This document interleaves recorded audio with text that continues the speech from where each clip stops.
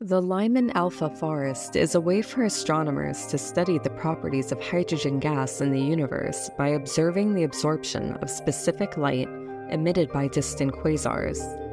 Quasars are extremely energetic and emit a lot of light, including a specific type of light called Lyman-alpha radiation.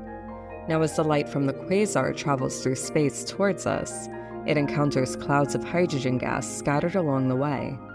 These clouds absorb some of the quasar's light, specifically the Lyman-alpha radiation. When we observe the light from the quasar, we see a pattern of absorption lines in the spectrum.